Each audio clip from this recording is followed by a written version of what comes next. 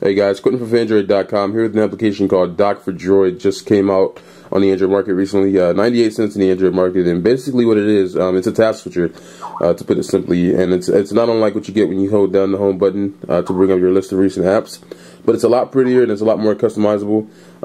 Pretty cool way of doing it. You can see that red glow here at the bottom of my screen. If you just go ahead and hold that, oops, it'll bring up that, not the home button.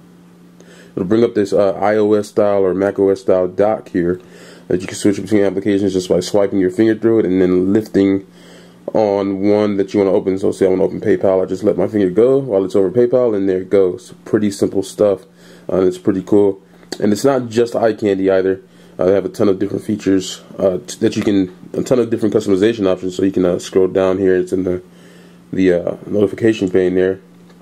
So you can change custom launchers, you can choose which apps to exclude, background color, minimize color, icon size, offset, all these customization options. Now all of this isn't available in the free version I'm using right now. So you see I try to change the background color to blue for Android and it'll tell me that I need to buy the unlock key.